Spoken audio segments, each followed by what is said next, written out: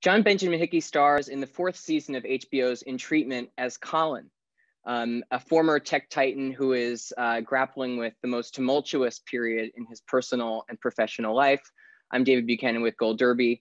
John, it's a pleasure to have you. I want to start by asking you about Colin because he's such a complex and enigmatic character. I'm wondering if there was one character trait or moment in Colin's life in which you really grabbed onto when you started to develop this really interesting and hard to decipher individual. Yeah, I want to congratulate you for describing him in what sounded like maybe 2 sentences, because I find it impossible to describe this guy in less than 4 paragraphs. He's such a mass of contradictions. And I think, to answer your question, that's the thing I loved most about him, is just when you had him pegged as a lot of different bad and some good things, he kind of upends that and subverts your expectations. And certainly Dr. Taylor, Uzo Aduba's character, her expectations. So they continually surprise each other. You know, I think this character was, for the writers, a chance to write a straight white male, part of the patriarchy, if you will. Hard for me to say that word. You know, and they really went to great lengths not to reduce him to somebody who could just be taken down, to a stereotype, to a target, which would be easy. Let's face it, would be very easy in this world we're living in to do that. But they created a very uniquely fucked up guy who's got things going on inside of him that surprise even him, because he thought he was sort of on the right side of a lot of issues. And it turns out, by virtue of this relationship, he learns that he's not necessarily. Yeah, absolutely. And you know, despite Colin's flaws, some of which you've just enumerated, and I think, you know, it would be fair to say that one of his greatest challenges is his relationship to the truth and to honesty. You know, despite those challenges, we do actually see some moments in these sessions with Dr. Taylor of genuine growth and self-reflection. So what was it like for you over the course of the season to try to chart that emotional trajectory where, you know, obviously the character is grappling, and there are moments, and maybe we can talk about this, where, you know, he maybe relapses a little bit into some of his past behavior. But what was it like to really find those actual genuine moments for Colin? Surprising in a lot of ways. One of the great things about doing a television in a serial form, you know, is that you're learning who you are along with the audience. So Colin would say certain things at his second session to Dr. Taylor, and I myself believed them to be true. And I'm so glad that I did, because I played them as truth. Not everything. I knew I had some overall idea of what his narrative was, but there were certain things that he is being deceptive about that you learn later was just that. And I loved being able to find the sincerity in all of that deception, because I do think underneath all of his pain, all of his narcissism, I think is safe to call him that, and a pathological avoidance of the truth in certain instances, I found him to be a genuine person whose pain was real and was deeply felt by the writers, and not made fun of, as I said before, not reduced. So the more I learned about him, even the bad stuff, the more human he became to me. Because when you play a messed up person or a bad guy, which I think some people might call Colin a bad guy, you have to have empathy for them. You have to find out what there is to love about them. And I think weirdly, he's innocent about, there's an innocence about him for all of his criminal behavior, for all of his lying, for all of his manipulation. He thinks he's manipulating Dr. Taylor. There's a part of him that's deeply innocent about the world and his place in it. Yeah, I'm so glad you mentioned in that process of discovering that there are some moments you didn't realize when you were reading the script, whether it was factual or not, right? You kind of believed certain aspects until you read more. So were you getting scripts on a weekly basis? How much did you have like a Bible of this is Colin's true story? How much did you know when you were going into it versus what you found out, weeks or months into shooting? They were great. Jen Schur, Josh Allen, and Zach Whedon, who actually penned my scripts. I didn't get to meet Zach. He was writing from Toronto. They had all 6 of my scripts written. I'm in 6 of the episodes. They had them written, and they told me sort of the major plot points, but the 4 of us agreed in a meeting, like, do you want to read them all? We think it would be better if you were surprised. And I agreed with them just purely as an actor who wants so much to just sort of live in the moment and believe what's going on in the moment and not play something that's 10 miles down the road. So I liked that, but I also, you got a script and scene 1 begins on page 1 and is over on page 28, and you're doing most of the talking. So there was a part of me that said, you know what, guys, I don't want to see all 6 of those scripts because it's only going to remind me that I have to basically learn, a Dostoevsky novel in 10 days. It's the biggest challenge, acting challenge I've ever had as far as memorization goes. Wow. So it was practical too. I could not freak out completely if I had one script in front of me and 8 days to learn it. If I started looking down the road at the next 30 pages, I might have had a serious breakdown, bigger than Colin's. Yeah, I'm wondering, so many people know you from your television roles, right? Your Emmy-nominated work on The Big C, Manhattan, 2 of my favorite series of all time, The Good Wife and The Good Fight. But so many others also know you from your Tony-winning stage work in The Normal Heart, and in the past Broadway season, your Tony-nominated role for The Inheritance. How much, or did your experience in theater and your kind of grounding in that process, how did that help you work through, these Dostoevsky-esque scripts for In Treatment? Because they're really, you and Uzo are essentially doing small 2-character plays once a week.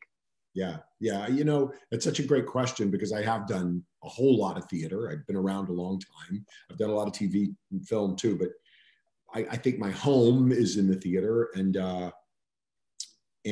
I've done my share of 4-camera sitcoms, which a lot of people say, oh, it's the closest to doing a play because there's an audience and it's nothing like doing a play. I mean, they're great. They're amazing for what they are, but it doesn't feel anything like. This is the first thing I've done in that's being filmed that felt like a play, because as I said, scene 1 in a television script usually begins on page 1 and is over just like half a page later. That's the whole first scene. This goes on for 28 pages and it's just 2 people talking. So it really felt like a 2-character play. And in the beginning, it was really great with me and Uzo. We had so much fun because the director would say, okay, we're going to start rolling on page 1. And, we'll say cut like 4 or 5 pages down. We'll just let you guys kind of get your wheels turning. And a couple of times Uzo and I started going, and we kept going and going and going. And both of us had, and it was Herculean for me. It was a miracle that Uzo could do, because she was doing this like backwards and in high heels, like Ginger Rogers. She was having to learn it for 4 different people, 3 different other people. Right. So we keep going. And then 28 pages later, the director would say, cut.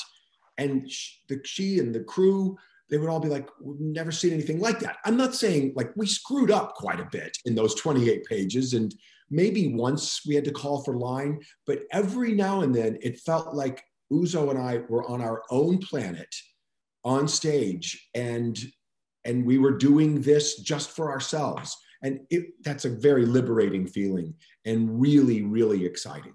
Because there are no moving parts in this. It's just the actors, which is one of the things that's so great about the show. Yeah, I can imagine. And you've anticipated a lot of my questions, because I really wanted to ask and know what the process of shooting was like. And you've just given us some insight to that. So I'll ask it a bit differently. What was it like to rehearse? How much did you and Uzo work through the script? How much did you want to hold it back and save? I mean, so much of it is so raw. How much did you want to kind of retain for when the cameras were rolling? Well, insanely enough, Uzo and I did not get a chance to rehearse together much at all, which I actually think worked out so great, because it's not like we had a lot of moving pieces, right? You know, it's not like we had to pull out a gun or get in a car and drive somewhere. We just had the sofa and the chair and us talking. So we really had only ourselves to depend on. But my rehearsal would be taking, I had just adopted 2 little puppies, and they were about 4 months old, and I would put them on a leash, and I would take my script. I'm old enough to where I can't learn lines off of an iPad. I have to have a tactile thing in my hand. And I would walk them through Laurel Canyon with this script in my hand, saying these words out loud. I never wore earpods. I finally had to get them AirPods, because people would look at me in Runyon Canyon or wherever and be like, that guy seems like a lunatic. And he's got 2 little dogs. Somebody call, the ASPCA. But I would walk for miles with and without the dogs, just repeating the words to myself. So I would stay in my little universe cave, learning it, getting it as deeply in my heart and mind as I could, and then show up. And, the other thing is there wasn't a lot of time to rehearse, because as I said, Uzo was doing it with everybody, what I had like 8 days to learn. And then we only had 2 days to shoot the episode. Wow. So all of my coverage would be one day and all of her coverage would be the next. Okay. So that day that came once every 10 days for me was sort of like I was going to have to put on my astronaut suit and go to the moon and hope that I made it through the Earth's atmosphere, not like what I do to being an astronaut, but it was close. I have to imagine it was helpful that one writer, you said Zach, I think Zach penned all of the scripts for your character. So it must have been helpful for you to really tap into the kind of voice of one writer. I'm wondering what it was like to work with a variety of different directors, though, because I believe many people were behind the camera for these different sessions. It was extraordinary. And, we're living in such an extraordinary and wonderful time of representation and reckoning. And, and this show in its first iteration was 99% white. And that it was a great show. I loved the show so much. And it's a wonderfully different universe now. It looks different. It feels different. It's just a different show. And it's reflected in the director and crew as well. All the directors, one man, and there'd be 5 other directors for me, and 5 women. And they were all uniquely extraordinary and so well prepared. I mean, weirdly enough, because you only had 2 days to shoot basically 30 pages, it was even harder for a director, because you had to, you not only had to know physically what you were doing, you had to so know what was going on emotionally and psychologically with these characters, because your camera was going to move based on that, not based on some piece of action that was written in the script, but by what was going on emotionally and psychologically. So they were deeply prepared and intelligent and helpful. And you need your hand held for that for some, not the whole day, but for some of it, because it's like you're climbing Everest or you're on a roller coaster ride all day long. And sometimes you're like, I'm not getting enough oxygen. and they take a break, go eat a granola bar, come back in. And so yeah, they were an extraordinary group of people, none of whom I'd worked with before. And it was great to be able to have that relationship. Yeah, you just mentioned a bit about how the past year has changed what happened behind the camera. But what's so extraordinary about the season of In Treatment to me is how topical it is. I mean, it feels like it was written, it's obviously so contemporaneous with our moment. What was it like for you after a year that I imagine could have been quite isolating to do these scripts, which are so kind of the moment, but also get to connect with Uzo in character and be so emotionally vulnerable? What was that like after the year that we've had? It was really fun. I mean, I felt so, as did Uzo, we felt so fortunate, so blessed to be able to have a job at all during this time. Felt like such an extraordinary gift. And then to be able to do this, to dig that deeply and to hold each other. And Uzo was just the most amazing leader of us all, because she was right there. She was on top of just a mountain of stuff she had to learn. And she makes going to work fun. When you're doing something that difficult and emotionally draining and challenging, I think the most important thing is you need to make sure you're having fun, because in order to go dark, you have to be able to see the light as well. And Uzo knows how to make a happy set, which is a real great gift. The only other person I know who's like that, I've known a lot of people like that, but Juliana Margulies was very much like, she was a great number one. Uzo was a great number one on the call sheet. But to be able to play a character who is in some ways a reflection of what the straight white male power structure is going through. I hesitate saying that because I don't want it to seem like these writers were didactic or treacly or preachy. In this, he's a lot of fun. This character he's a really fun bastard. This guy, and he's also weirdly sympathetic. So as I said in the beginning, it's not a takedown, but to be able to play somebody who we didn't mention, my character's been in prison for 4 years. So he's a guy who thought he understood the way the world worked and what the world looked like. And he went away for 4 years and he comes out and it's not the world he left behind. And he feels a little left behind. And guess what? He kind of is. And he has to come to terms with that. I think, part of Colin's journey is he learns by the end of it what he has to unlearn. Like the only thing he learns is that he has a lot to unlearn about himself and the world he lives in and his place in it. But the short answer, it's too late for that, to your question, is to be in the middle of this in Los Angeles was really going through it at that time. And HBO and Warner Brothers took such great precautions and had such great protocols in place that we were able to get through it. And we just felt incredibly lucky. I bet.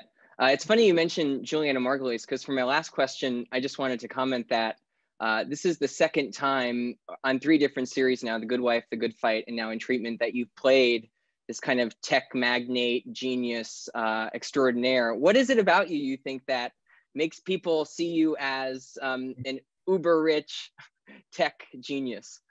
Let me tell you something.